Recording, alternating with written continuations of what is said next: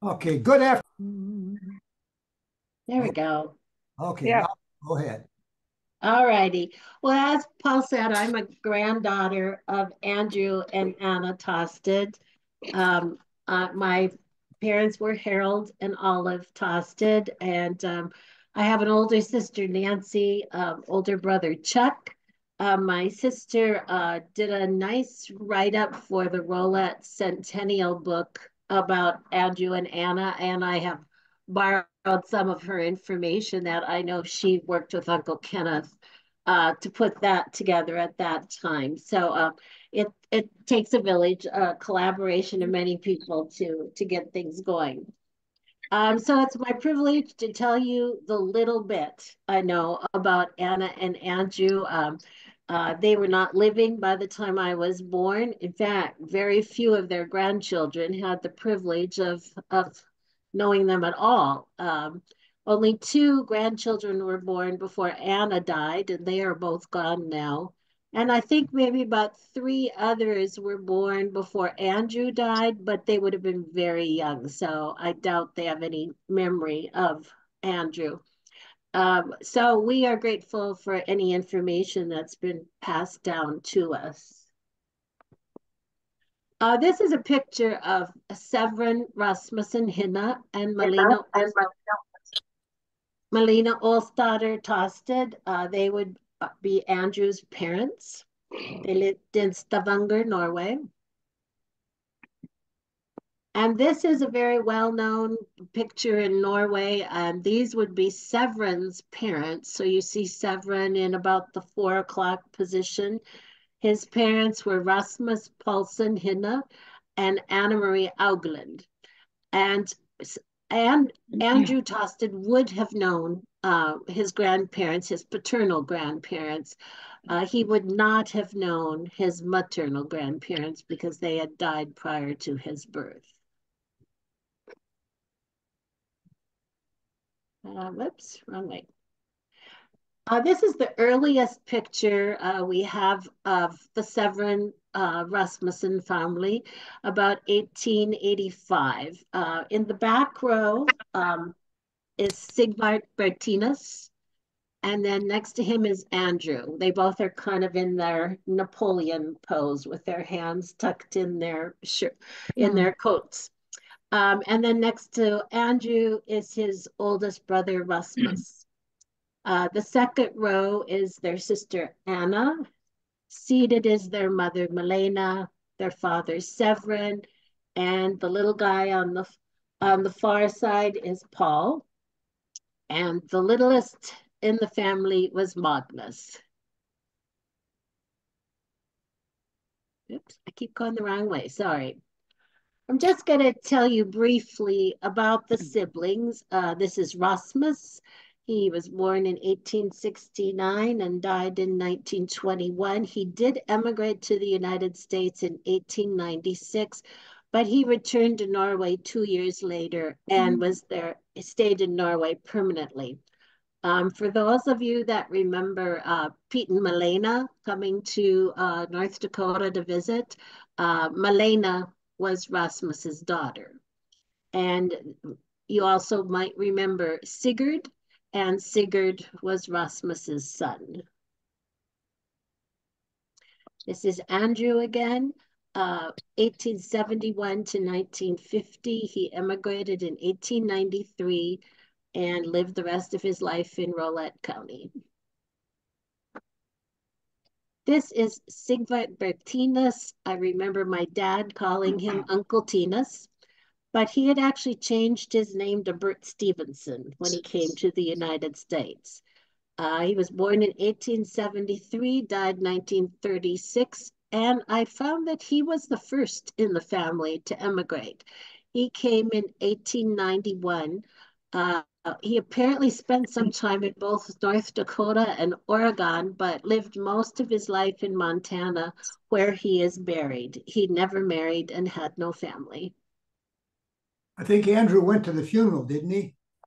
I don't know. That'd be a Yes, great thing to know. I heard that Andrew and Paul both went to the funeral. Yeah, keep going. Wonderful. This is their sister Anna. She was born in 1876, died in 1959. She lived in Norway her entire life.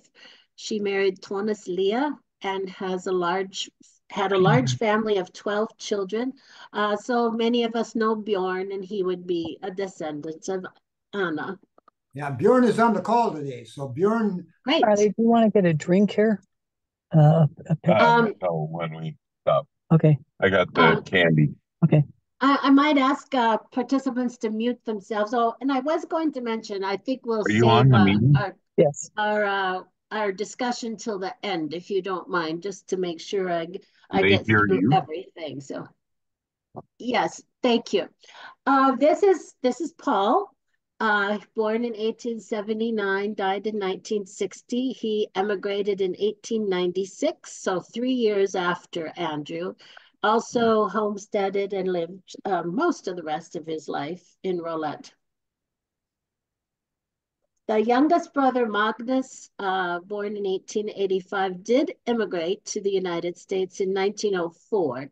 He later returned to Stavanger and then went to Oslo and was pretty much no longer in contact with the rest of the family. So we need a lot more detective work to find out what happened to Magnus. by the way, on that point, Wanda, Liv Ingrid Ingebrigtsen has information on Magnus. Oh, wonderful. I'll make That's sure exciting. connection. Thank you.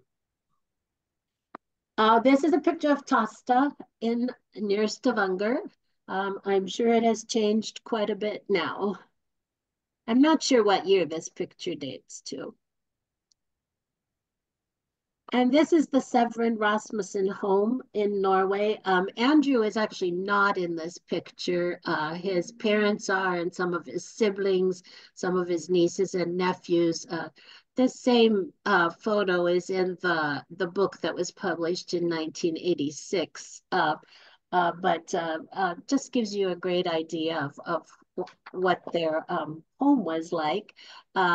This home was later occupied by Dagfinn and Karen Leah.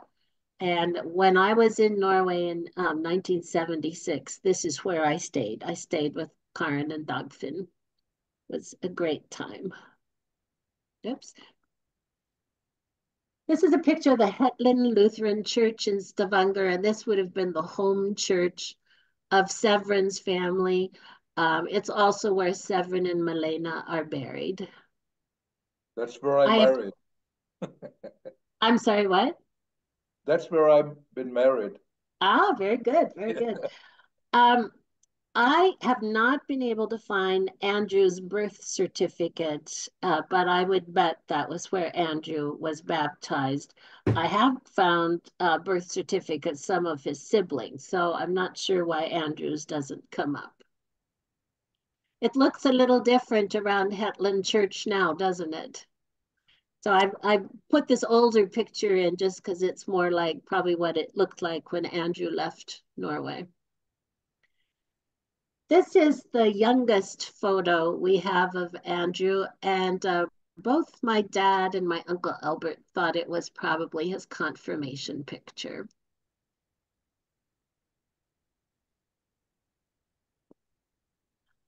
We don't know the level of formal education that Andrew had. At least I have not found that. But we do know he could read and write. And when I was in Norway in 76, this store was pointed out to me as where Andrew worked prior to emigrating to the United States. Now in 76, it was a bookstore.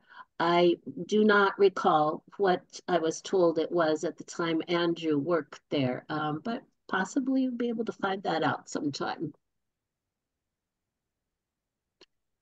When Andrew decided to emigrate, it was probably for economic reasons. Farms were small. There was limited economic opportunity, especially at that time. And he came on a ship that was part of the Hamburg American line. Now, what I read was that most of the time, the Scandinavians had to take feeder ships or smaller ships to Hamburg and then boarded the larger ocean liners to come to America. However, the ship's manifest does say Christiansen to New York. So I don't know. It maybe did come directly. And if looking through the manifest, almost everyone was from Norway and Sweden. So they may have left directly from Christiansen. The ship was called the Italia. I know it took about 16 days to cross. And I found that steerage passengers paid $16 to $18 for one-way passage. So I looked up to see what that would be in today's money, and it would actually be a little over $600. So it doesn't sound like much, but I bet that was still not easy for many people to accumulate.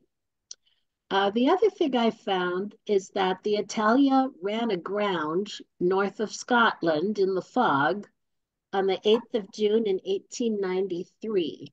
So I think that had to be when Andrew was on the ship because he arrived on the 22nd. So he would have left. That would have been the voyage they were on. So it'd be fun to see if I could find out anything more about how did they get the ship off the land when it ran aground. This is from the ship's manifest, and in the area I circled, Grandpa Tastad is listed as Andreas Severinsen Tastad. He's 22 years old. He lists his occupation as farmer. He is leaving from Stavanger, and he is going to Hillsborough. And if you look right under Andrew's name, there's Gabriel Eglindsdal and Mara Eglindsdal also heading to Hillsborough. So I think they probably all came together. The pictures on the right are Gabriel and Mara Eglindsdal. And kind of fun fact, a niece of Andrew and Anna later marries a grandson of Gabriel and Mara Eglindsdal. They changed their name in the United States to Egland. Wanda, this is Jeff. I have a question. Where is Hillsborough? It's, do you know where Fargo, North Dakota is? Yes.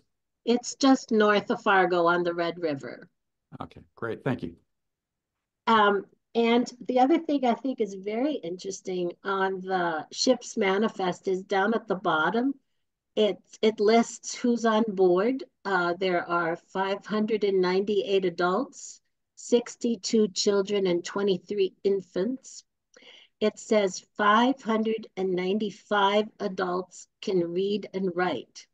So out of all of those people, there were only 3 that couldn't read and write, which I think is kind of astounding, which you know, I guess speaks to the importance of literacy in the Scandinavian countries then as now. They have one of the highest literacy rates in the world. So I think that's pretty cool. Andrew was processed through Ellis Island. You may notice this does not look like what we think of as Ellis Island. I believe this particular building burned, and the Ellis Island that was restored, the building was built in 1900. So this is the older version of what was at Ellis Island. So probably it was what was there when Andrew came through. We know that Andrew went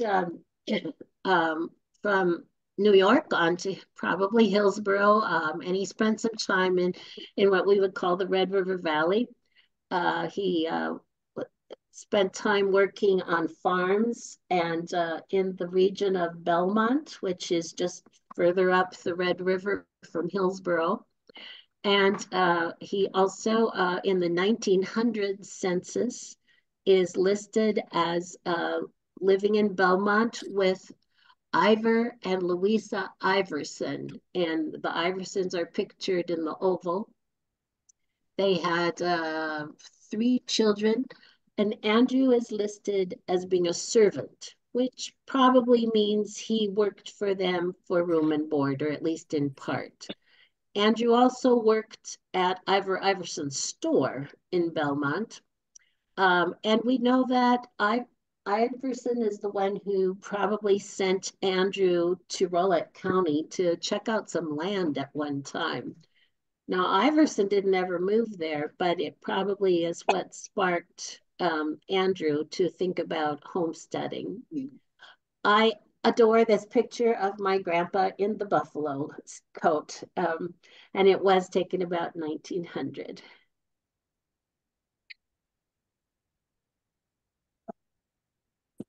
Oops, I forgot about these. So there you can see Andrew's name was on the very bottom of the census, and it lists him as servant to the family he's living with, store clerk by occupation. So in April 11th, 1902, Andrew does file for homestead in Rolette County. Now, just to kind of summarize what the Homestead Act entailed, it's the Homestead Act of 1862.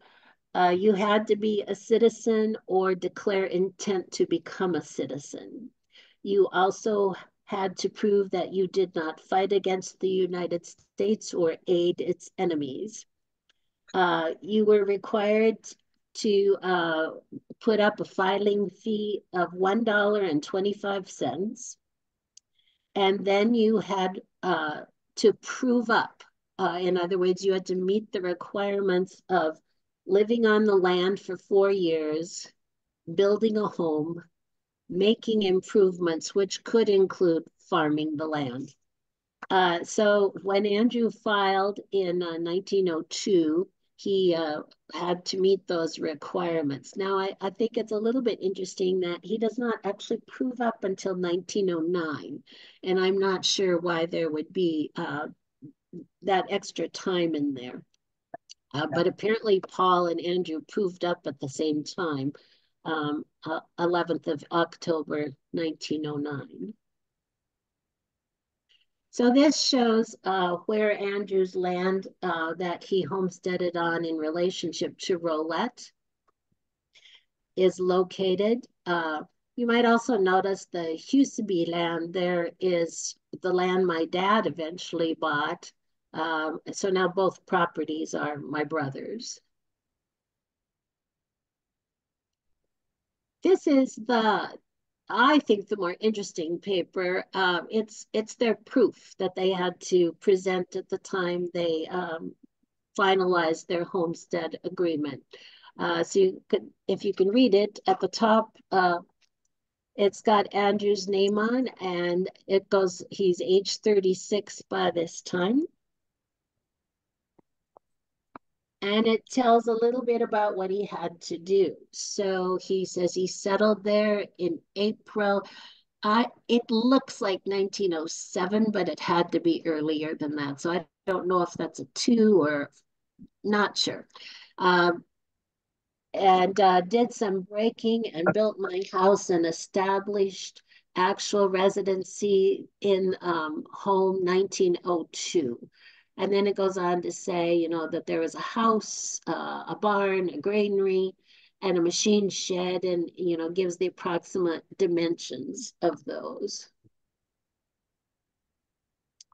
It also says that I cultivated 25 acres in 1902, 50 acres in 1903, 80 acres in 1904, 100 acres in 1905, 125 acres in 1906, and same amount each year since. And I'm not sure exactly what it says, but he continued to cultivate the land there as was required for proving up. When Andrew was in the Red River Valley working is probably when he met Anna at a Haugsted, and he went back and married Anna Haugsted in the 22nd of February, 1905 in Cummings, North Dakota, where she was born and lived.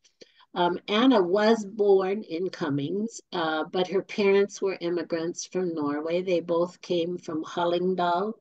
Her father was Thor B. Haugstad. He came from Hol, and her mother was Gertie Rensland from Gol.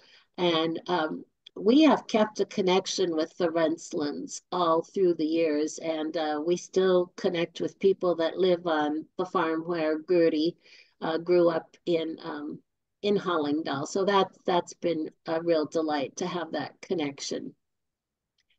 We know that the day after Andrew and Anna were married, they boarded the train, which would have taken them to Rolla, and Andrew Beaver came to meet them.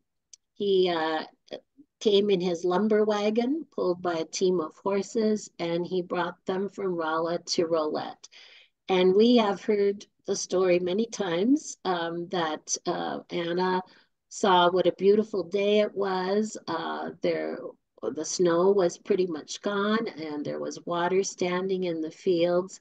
And she must have felt pretty positive about coming to Rolette at that time. I'm glad it wasn't a blizzard the day they arrived. This was the house that Andrew brought Anna to, although it didn't look this good at that time. It was a tar paper house when they arrived. And initially, it only had a stovepipe. It was in later years that Anna's brother came and helped them side the house and put in a real chimney. The house was about 10 by 12 feet. It still is standing on the farmstead. And both the two oldest children, Myrtle and Selmer, were born while Andrew and Anna lived in this house.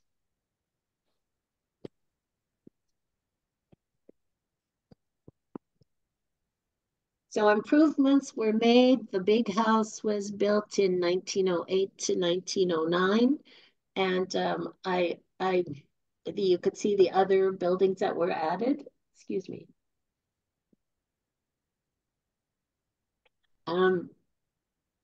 So they developed a lovely homestead through the years.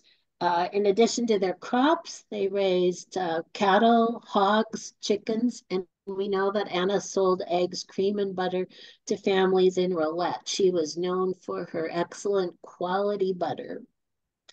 I was also talking to my cousin Dan Tastad the other day, and his father was Selmer, the oldest son. And the first tractor on the farm was actually one Selmer built by putting together different parts of other tractors and machinery. And Dan says he still has that tractor on his farm. So I'm looking forward to making a point to go to see it next time I'm up to Rolette. After that, Dan says they did get a Waterloo Boy tractor, which was the line that eventually became John Deere tractors. And he also said they had a Hart Par tractor, which is the line that eventually became Oliver tractors. So I thought that was just great information. I was glad to learn about that.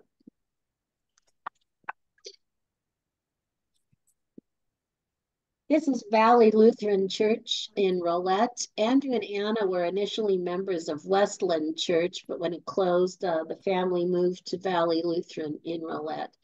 And I know Myrtle and Selmer were baptized at Westland. I'm not sure about Bernice and Gladys, but I think the rest of them were baptized and confirmed at Valley.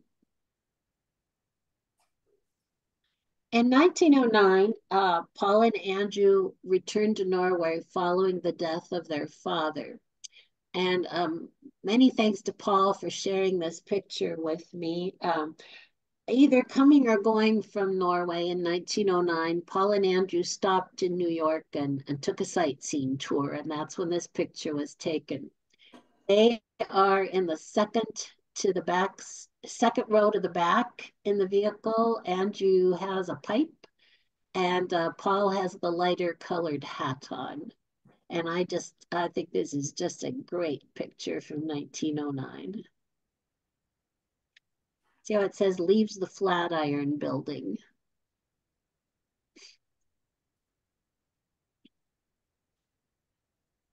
While they were back in Norway, they had this picture taken with their mother. So Rasmus and Anna are in the picture, as well as Andrew and Paul.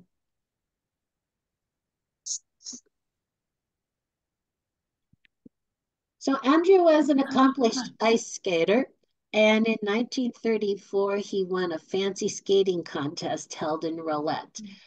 He would have been 63 years old at the time.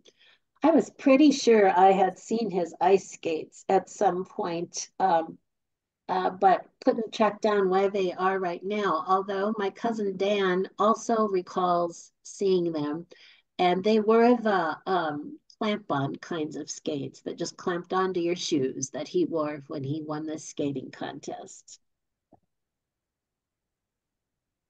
I don't have very many pictures of Andrew and Anna as they aged. I'm sure there's a few more out there. On the far left, in the sweater that's buttoned up, is Andrew. And Anna is third from the right, right in front of my Uncle Kenneth. And I can't help but notice Anna's arthritic hands in this picture. And this had to be not too long, you know, not too many years before she died. And just for those of you that know some of our family, I'll tell you who's in this picture. Next to Andrew is Irvin Tastad. And then the younger man is their cousin, Harlan Sondrel. Mostly we just see a hat behind Harlan. I'm pretty sure that's Selmer, but you really can't see him. And then the young teenager that doesn't look like she's totally happy to be there is my Aunt Esther. And next to her is Myrtle.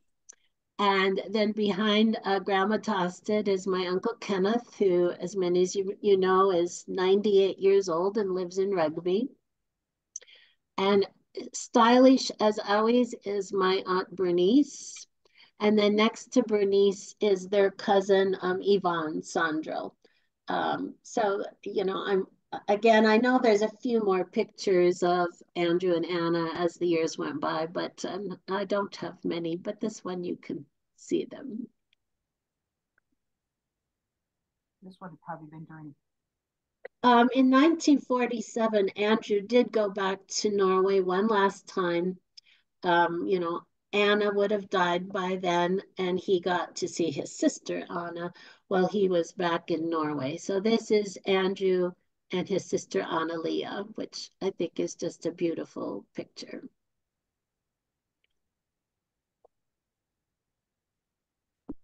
Andrew and Anna had 10 children. They're all on this picture. We have no family pictures of them as a young family. I do have one other picture of them all together taken in the 60s. I used this one for this purpose today. I think they just didn't have the money probably to have a photo taken of as a family, and they didn't have a camera. The few pictures we have of any of the children when they were younger, sometimes were taken by neighbors, and we've been able to acquire a few through the years. So it would be had been a wonderful thing had they been able to do that, but I don't think they did. I could probably talk for an hour or more about my aunts and uncles. I will just say they were good people. They were people of faith, and okay, I can't talk about them or I'll start crying. They were just a great family to grow up in. Okay, I'm fine. Andrew and Anna had 10 children, and you can see their other descendants.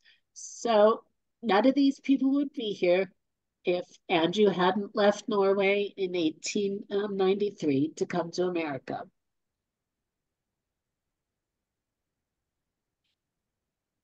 Wanda, Yes.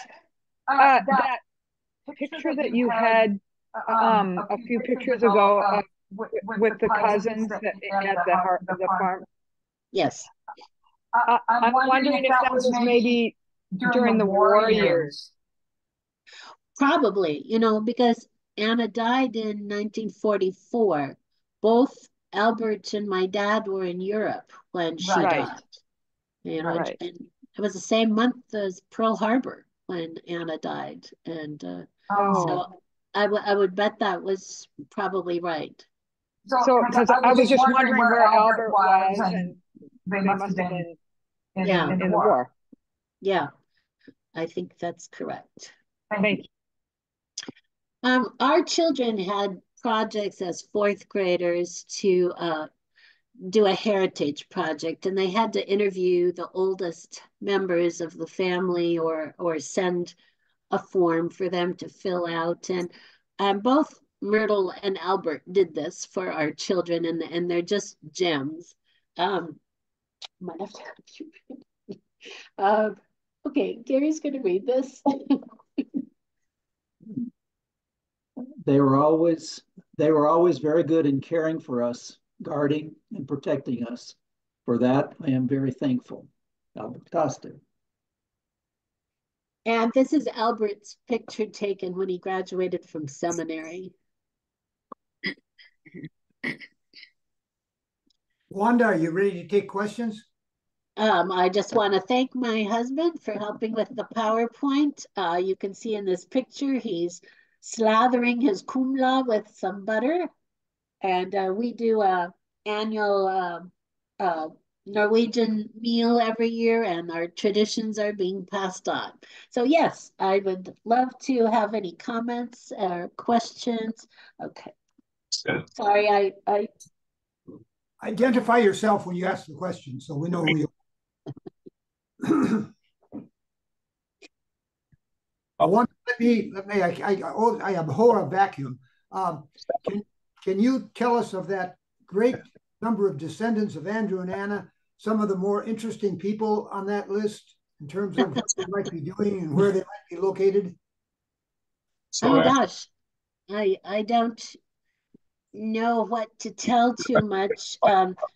Most of the children stayed in the Rolette area, but my Aunt Bernice, who was kind of the career person, lived most of her life in Longview, Washington.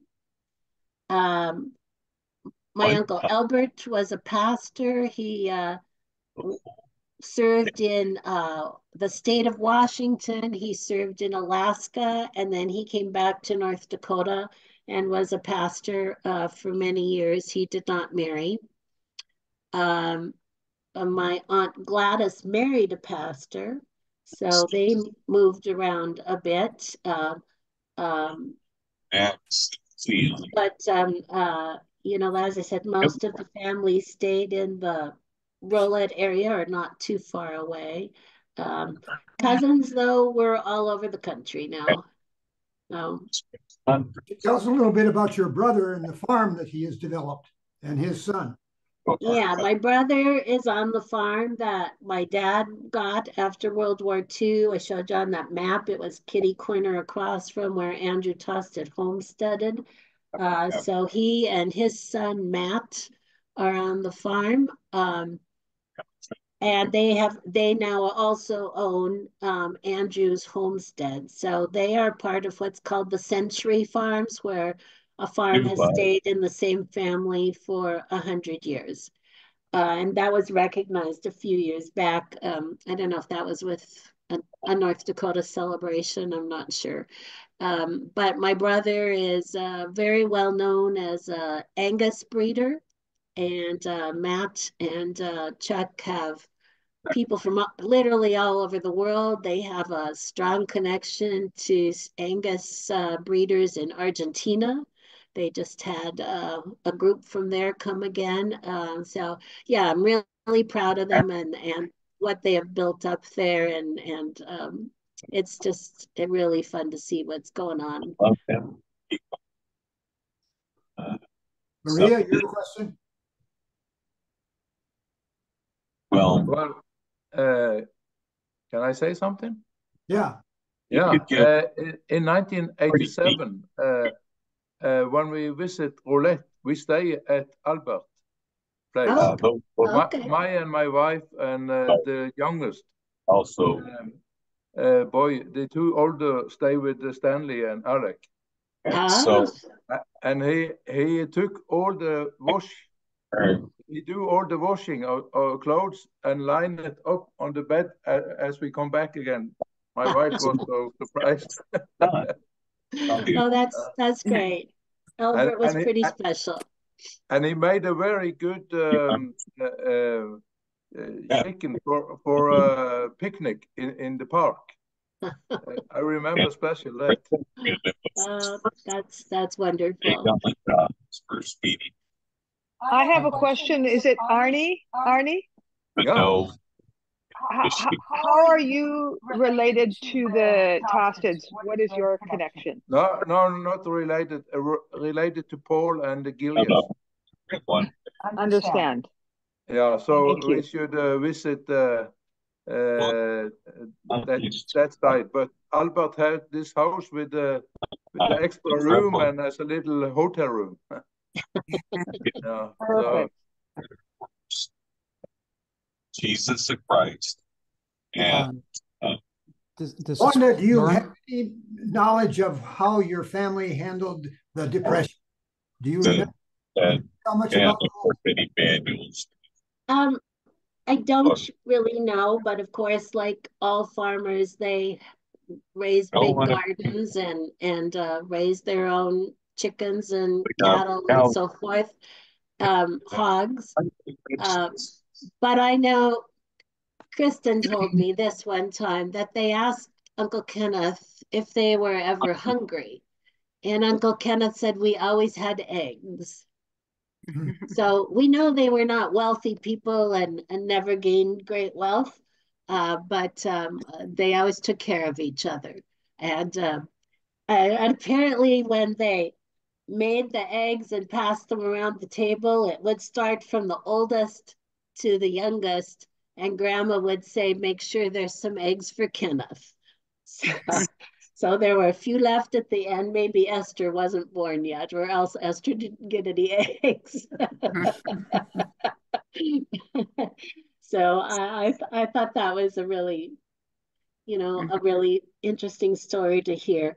And I guess I've often thought, was Grandpa, okay, I can't talk about these things or I get too teary, sorry. Was he happy that he had emigrated? And I think so.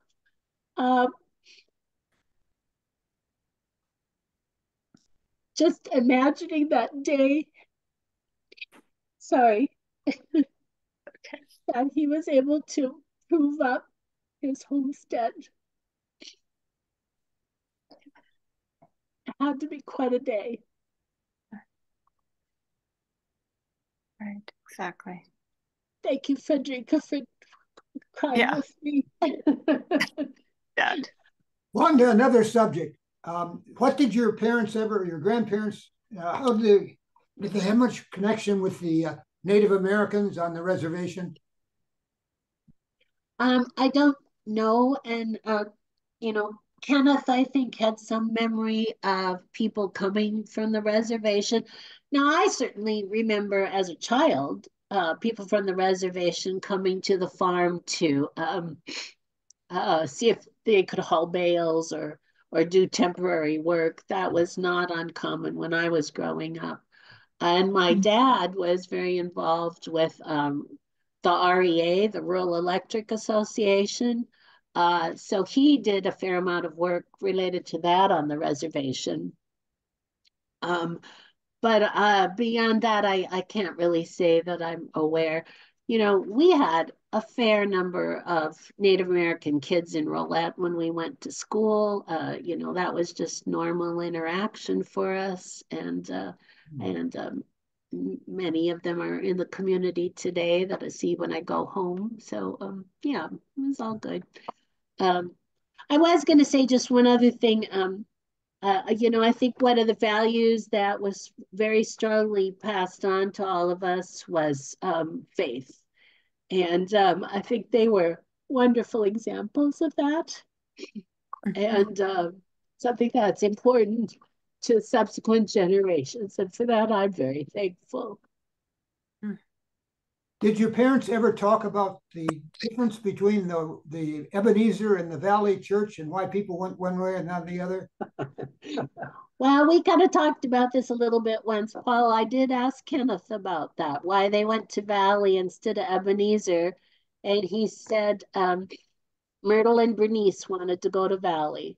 So I don't think it was any big theological reason. I think they had friends at Valley and that's where they wanted to go.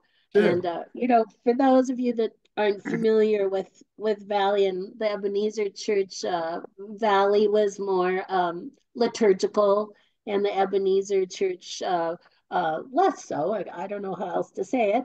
But I thought that was interesting in our discussion, Paul, that you said your grandfather was very concerned about it not being a state church. Yes.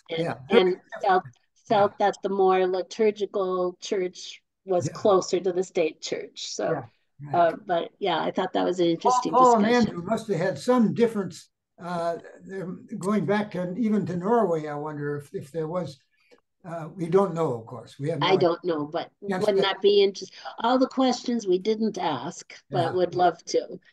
There is in our ancestry, as you know, and others might not know, Elias Tastad was a Quaker in 1825, and he knew many of the people who took the Restauration in 1825 to America, the first Norwegian ship that went there.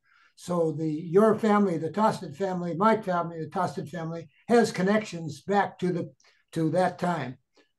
Can I just jump in and share a story regarding that? Hello, Bjorn. Hello, good to see you. Because as it is right now, I am a part of a former known as the Sons of Norway community, and they're next year in 2025, it's the 200 years anniversary of that boat going to New York. So they're currently planning a departure with a replica that will depart on July 4th from Stavanger, and it will have I think they were about 56 people on the ship at that time. Now they're going to fill it up with 56 people again. Some of them will leave the ship rather early, and then there will be 12 people bringing the ship all the way over to New York, expected arrival time will be around October 9th, 2025. So right now there's lots of planning going on regarding that boat and another trip between Norway and the U.S. Bjorn, can you be on that ship? Great. No. I would probably get seasick before I even enter the North Sea, and not even thinking about the Atlantic. No, it's probably not for me, but I would be more than happy to see it depart from Stavanger and maybe even say hi to it when it arrives in New York. That I would happily do. That would be exciting. Yeah. And I just want to share another story, or actually a couple of stories, because Wanda showed some pictures tonight from where my grandparents grew up in Tastad, just outside of Stavanger, and where my father also grew up, right next to where you stayed, Wanda, during your visit with Dagfinn. And I recall Albert coming to Norway to visit me and my family. I can't remember which year it was, but 86. It was must have been after 76, 80. Oh yeah, 86. Yeah. And I remember that he read me good night stories before going to bed. And another fun memory of him is that he would always record tapes that we would receive every Christmas.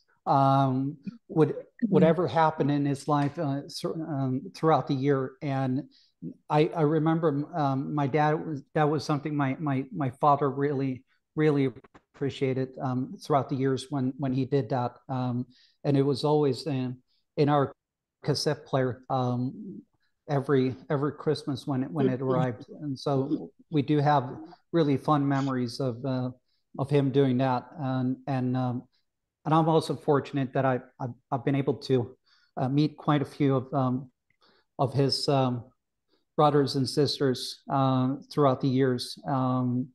So it's a great family. It's always been our privilege to have you come. And you might see me again very soon. Good. Some of us are dominating the questions. Any of you that haven't asked a question want to raise a question? Paul? Yeah, I'd like to say something. This is Bernie. I just wanted to thank Wanda for her presentation. I think as the leadoff person doing these summaries of what they know about their family, you've set the standard here, that high standards to you did the PowerPoint and you had it organized well. And I just wanted to say, comment on your family. And then you mentioned something that I was guessing was probably true, and I think you I think for me confirmed it. You mentioned the importance of faith in the strength of that family. And I remember when you showed that picture of I guess Andrew's children, the 10, that looked like it was taken maybe in the 1970s or something. 76. Clothing. Mm-hmm. Yeah, because you could tell with it was definitely 70s clothing there. But you were very emotional about what, you mentioned they were wonderful people. And I just think you have you're blessed to have that heritage. And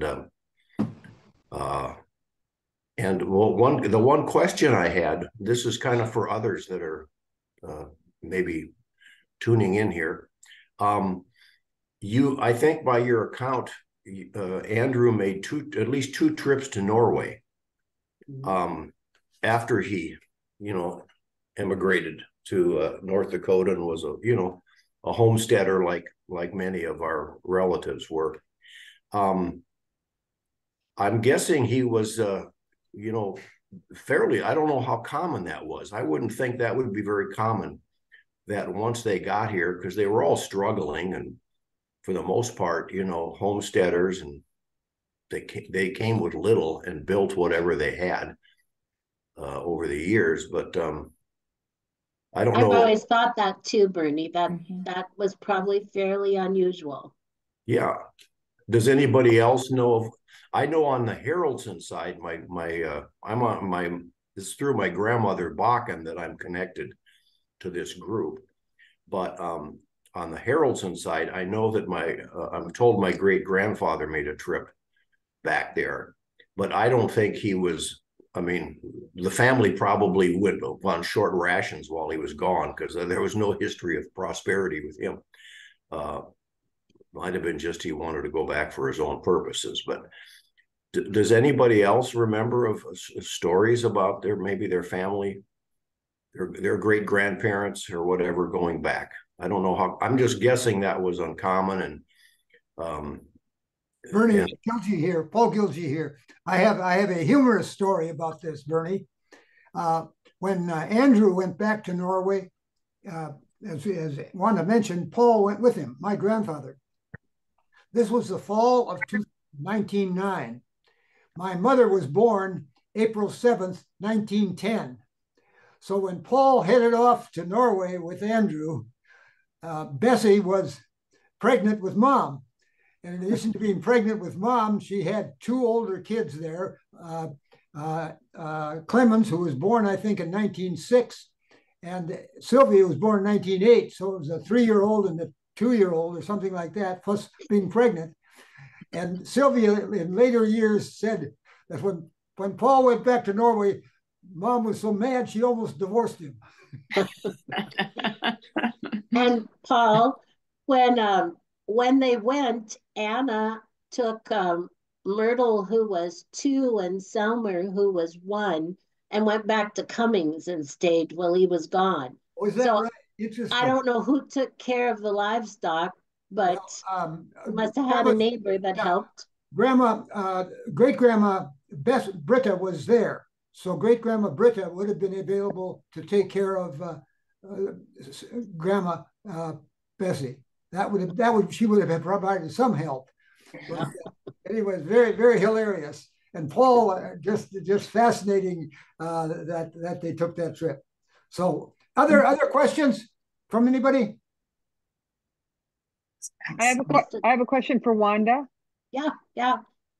So, Tim is the youngest of the youngest child. Is he the youngest of all the grandchildren of Anna and Andrew? Do you know? Or yes, because you're younger than Dan and Linda, right? Yeah. You're the baby. So anyway, you're looking. I just want everybody to know that they're looking at the baby. and Sid is one of the babies too, because she would have been. Yeah. One so is it's older kind of than interesting. Linda and Danny. Because I find that really interesting because I knew all 4 of my grandparents well, and Tim was the youngest of the youngest, and they were more like great grandparents, or they were so far back removed from when he was born. So it's a little bit sad, I think, but Bobby Tastad would have been the oldest grandchild. Okay. I think he was born in 1940, and Harold Sorensen would be next. He was born in 41. I'm pretty sure that's right. So yeah, there's quite a span. Quite a span, yeah. Tim was born in 67. Yes. Yep. 27-year period there, the grandchildren were born. Yeah. Yeah, it's crazy. Bigger the family, the bigger the span. Other questions? Paul, I just have a comment. I just want to thank the Tastad family. My great uncle was Andrew Beaver, who was a neighbor of the original Tastads, as you pointed out on your chart.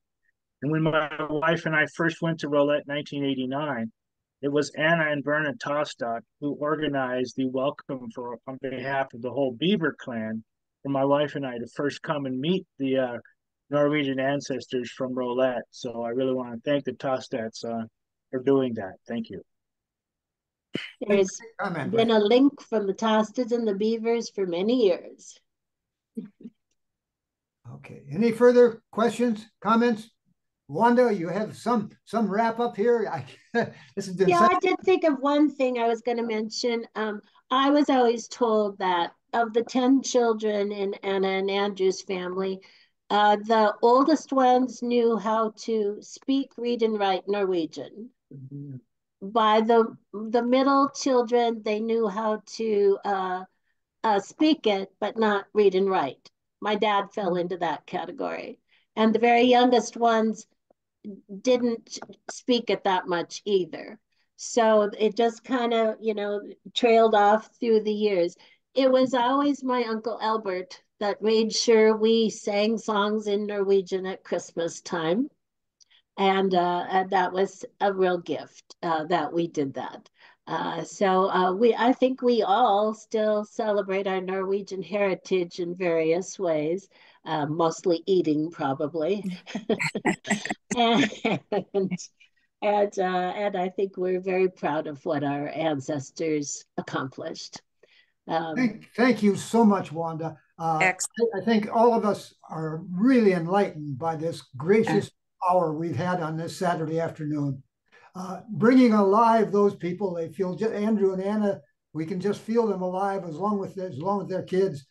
And this has been terrific. Now, next month, March 16th, I think, Maria Griffith, on behalf of the Lars and Christina Gilgy family, will be telling us about the Lars and Christina Gilty family. Maria, you're on, aren't you? I thought she was. Anyway, She was earlier. They were driving. I think she may Okay. have dropped off, Paul. Good. Well, Jeff, Nice. welcome them, and this will be great. The recording of today will be available as soon as we can get it going. So thank you all. Terrific day. Wanda, again, thanks. And I look forward to seeing you all next month and the successive months. Okay. Thanks, Excellent. Wanda. Thank you very much. Thanks, everybody. Bye-bye. Bye. Wanda.